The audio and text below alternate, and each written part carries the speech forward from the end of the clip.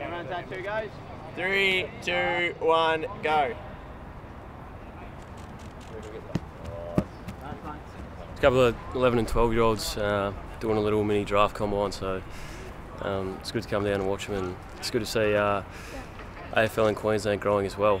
I've come from Victoria and we had nothing like this, so we were obviously it's a footy-based state, Victoria, but to have this in very much a rugby favoured state, to have kids at 12 years of age that really haven't played the game before, to be recognising this and doing the same testing that you'll do in a draft camp, I think it's a huge leap forward in Queensland footy. Yeah. There's still a long pre-season to go, but I'm itching to get out there and hopefully play round 1, but we'll see what happens. It's definitely humbling to be compared to something like that, but I'm ecstatic to be at a club a year early of what I was supposed to, and I'm very happy here on the Gold Coast, and I can't wait to play some footy for the Gold Coast SUNS. I haven't missed anything at all.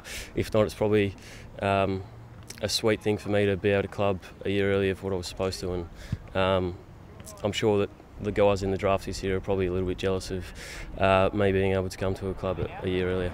Any questions so far?